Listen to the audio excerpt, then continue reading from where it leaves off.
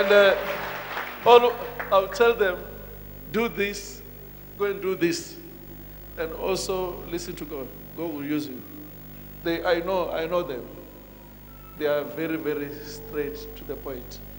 And if you can hear, you hear that this man doesn't play. You heard it. You heard that? Yeah.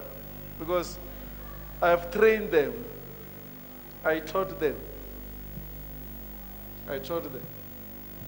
So I was having a mind of still teaching others, not knowing that prophesying is a fame.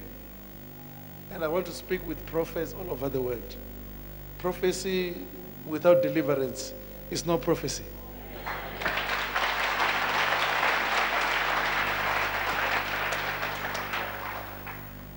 You hear what I said? Prophecy without what? Even after I prophesy you, I must pray for you. You understand what I'm trying to say? After I prophesy you, I must touch you. Prophecy is not entertainment. If it becomes entertainment, what are we going to do? We are going to act it. It's very simple to act prophecy. Very simple. I can even show you now. Here. It's very simple. Come. Here. Can you ask this man, who is his name? Where does he come from? And you come to my, no, just ask him there.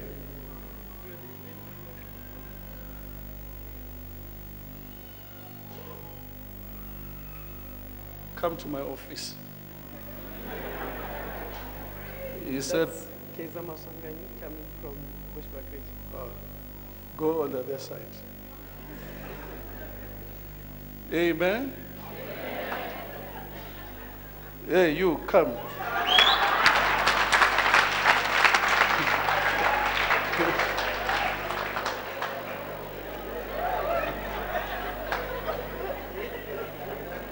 This is how Satan will take us to. This is how Satan will do it. Will take us to if we don't pray. And that's why there will be deception. You told me this man is sitting there, whatever. When I come there, I just say, can you stand up? Who's Kaiser? It's me. I mean, so you people, we need to fear God from now. I'm not saying we don't have prophets. If it's me speaking that, you know very well I've got many prophets that rose from here. Eh? You cannot tell me that I hate prophets if I have many children who are prophets. But the truth is, this is the truth now. This is a real life. This man is a father. I'm also a father here. They are children.